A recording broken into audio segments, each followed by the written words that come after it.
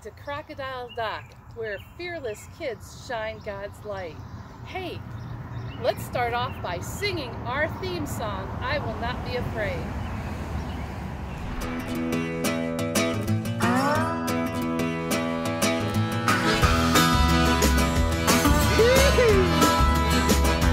I will not be afraid of the troubles out there, night and day. No, I will not be swamped with fear, 'cause God is always, always, always, yeah, I know He's always here. I will not be afraid of troubles out there, night and day. No, I will not be swamped with fear. God is always, always, always, yeah, I know He's always here. I don't need to worry, 'cause my God takes care of me. He gives me life, He gives me breath, yeah, everything I need. He's got all the power, and His power sees me through. He always does exactly what He says He's gonna do. What He says He's gonna do. I will not be afraid of troubles out there, night and day. I will not stop with fear.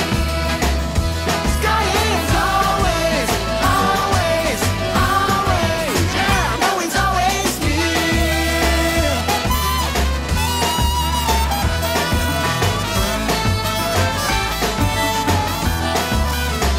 No, I will not be afraid of troubles out there, night and day. He's always, always here. Stop with fear. God is always, always, always, yeah, I know He's always here.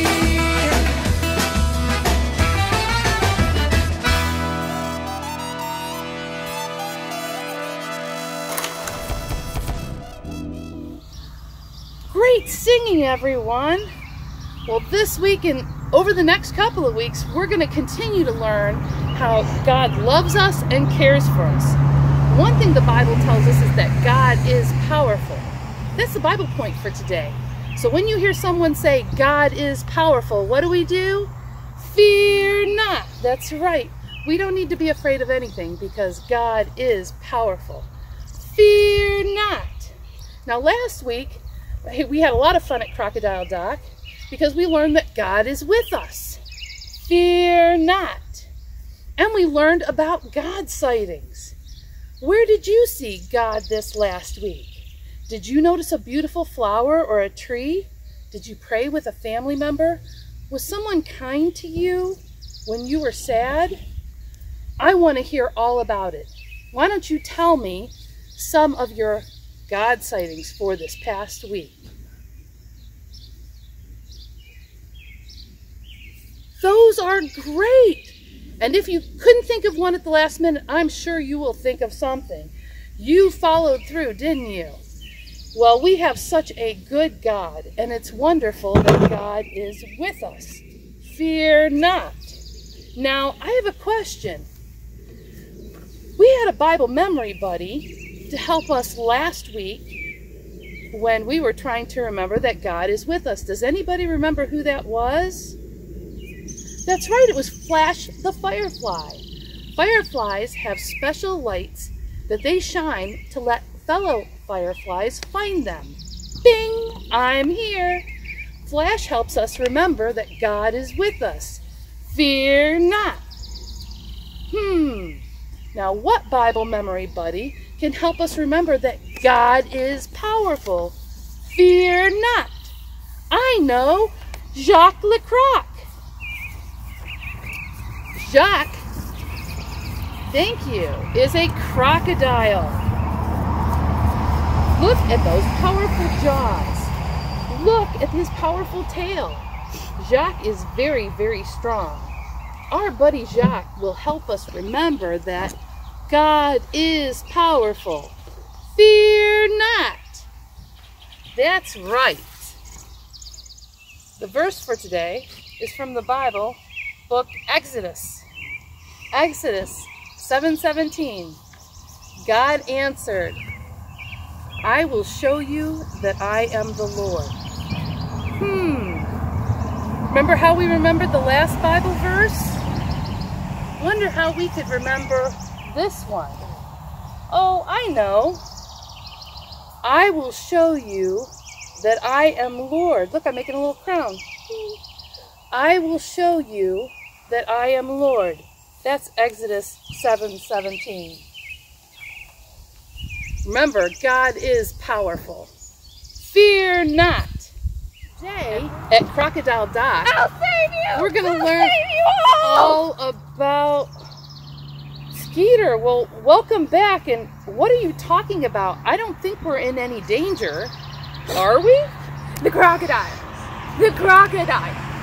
I just now realized we're at Crocodile Dock, and I don't want the crocs to get any of us. So I've got my super powerful anti-croc fighting weapon here.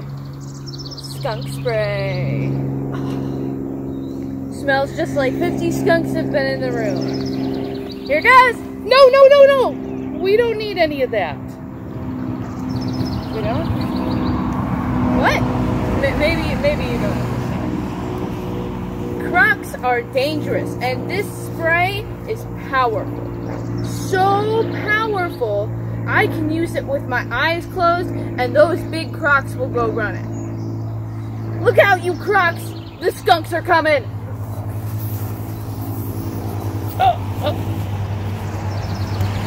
That's not skunk spray. It smells like flowers. Wonder what went wrong here. No croc's gonna run from flowers. Well, that's okay, Skeeter. We're learning about someone much more powerful than a crocodile. God. God is powerful. Fear not. More powerful than a skunk? Or a croc? Or a bunch of flowers? More powerful than any and all of them all together. Well, I'll be. I'm gonna go tell my cousin Bernard about this. He's the one who gave me this skunk spray. I traded my best bucket of worms for it. Hey, Bernard! Bernie, guess what? I wonder what Skeeter will come up with next.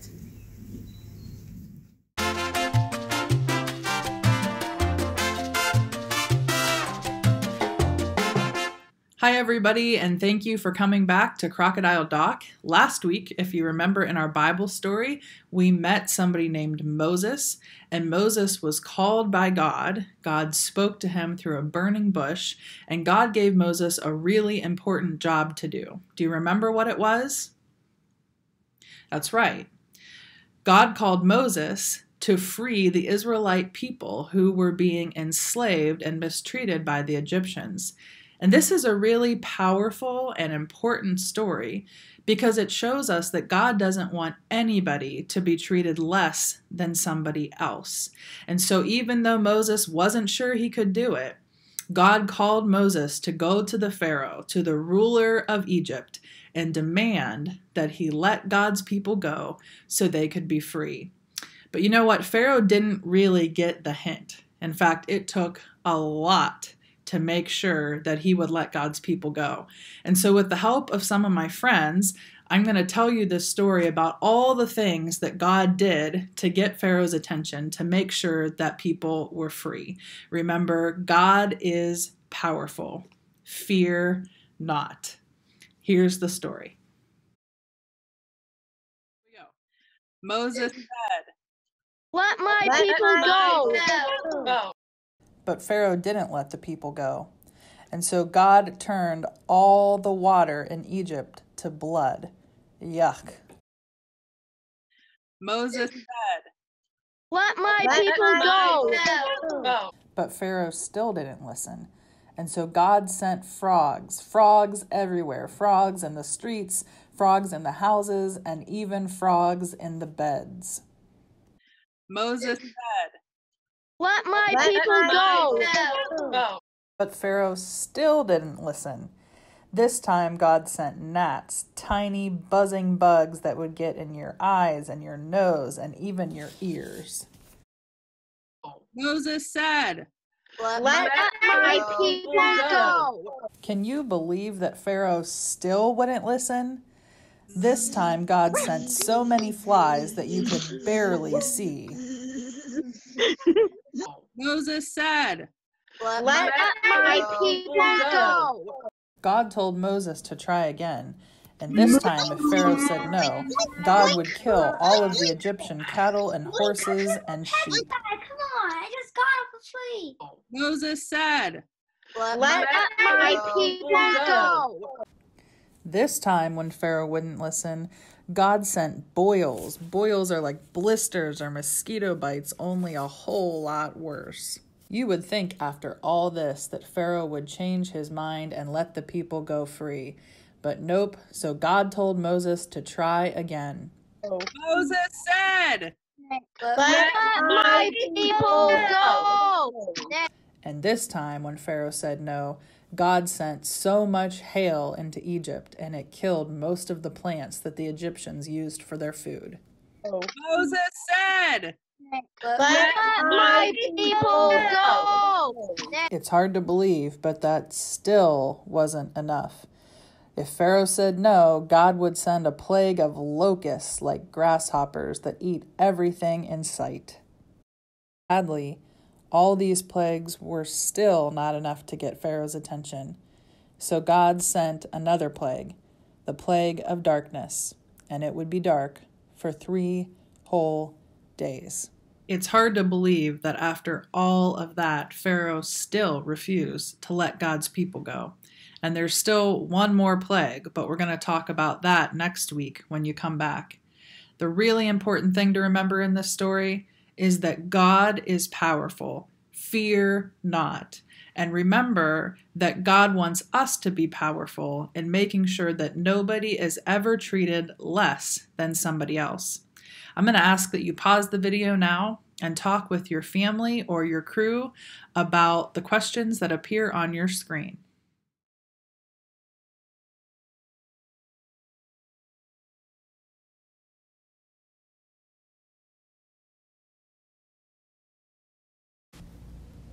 Let's close our time together with prayer. If you're able to, follow along and read the words out loud.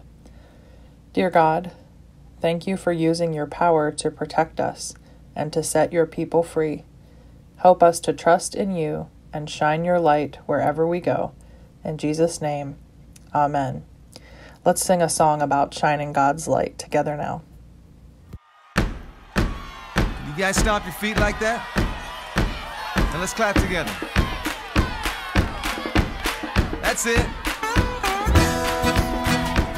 Keep it going. Let's sing this little light of mine. This little light of mine, I'm gonna let it shine.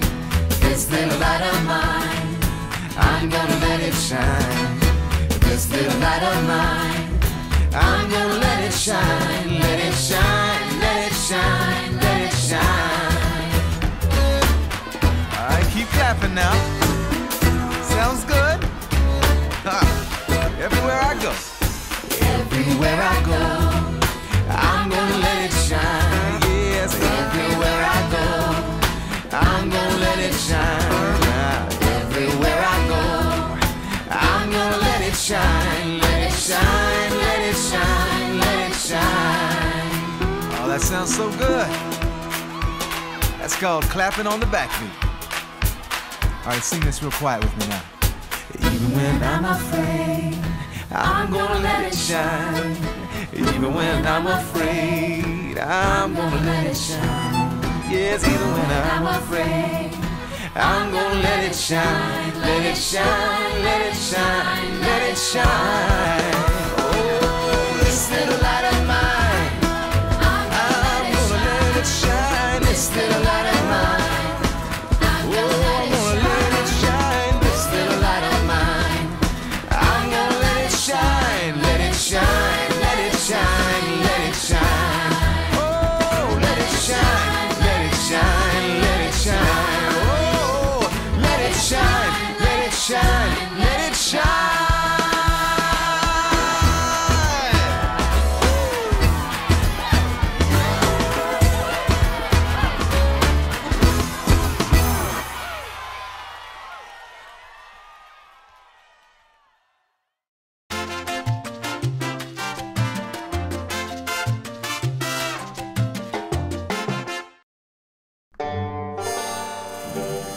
lost in the swamp.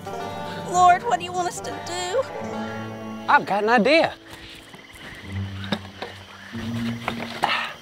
The Monster Croc Swamp Survival Kit. Jasper sold it to me before we left. He made you buy it? We're friends, so he give me the friends and family 5-cent discount. What's inside? Croc call. A roll of extra strength Monster Croc rope.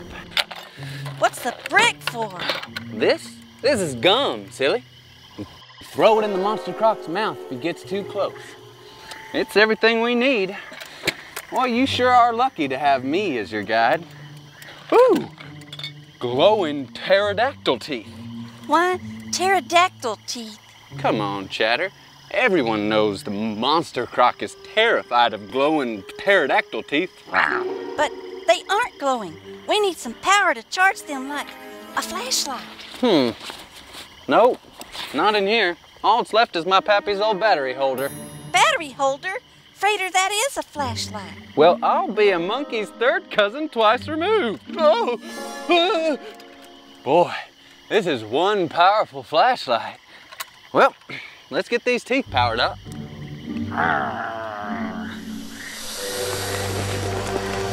That Monster Croc will sure be scared when he sees these glowing pterodactyl teeth. Oh, sweet Maybelline! What was that? The flashlight dropping into the water? No, the other noise. It sounded really big and hungry. The Monster Croc. If only we could see. Hey, what's that? Those are just fireflies. Can you take those out? Those are just fireflies. Those are just fireflies. God's special flashlights. Hey, that gives me an idea. If only we had a jar in that backpack. You mean like this?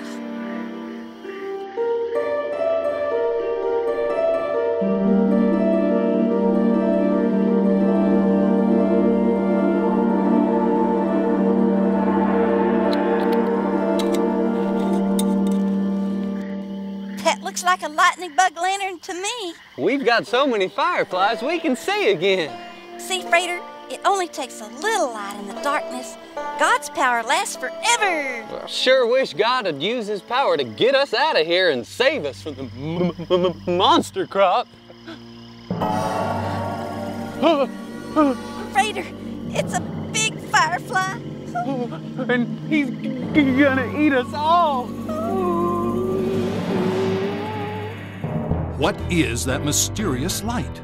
Will Jasper start selling Monster Croc Swamp Survival Kits really cheap? Find out the fate of Chatter and Frater in the next episode of Chatter's Bayou Adventure.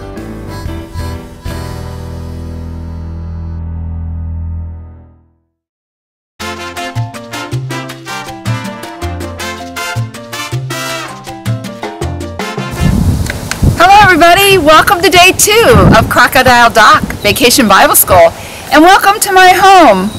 This is my safe place, my home. Today's story is about God sending plagues on Egypt, and the plague is a disaster that troubles a lot of people. And even though the Egyptians experienced the plagues, the Israelites were kept safe by God. So they had their safe places, their homes. Our Bible point for today is God is powerful. Fear not. Let's hear that again. God is powerful. Fear not. Okay, God protects us and gives us places where we feel safe. What are some of your safe places? Maybe your home, like my home. Maybe as you're away from home, you go to your car if you experience a storm. What if you're out at a campground or near a tent? Would you get into the tent, or would you look for maybe a lodge or a cabin where you feel safe? We can always feel safe at church or with our parents. Think about the animals. Where do the animals feel safe? Maybe a bird would find a tree, find a nest to hide in. Maybe a bee would go back to its hive. Maybe a worm would find a hole in the ground. or a fish some seaweed. Your God sightings for this week, your challenge, is to think of places where animals and people feel safe. Think about where you feel safe. When you go to bed at night, do you feel safe in your bed? Think about these places that God has given us where we can feel safe even when there's disaster around us. So look for animals, look for places where you can be safe, and remember that God is powerful. Fear not. God takes care of us no matter what. Let's pray.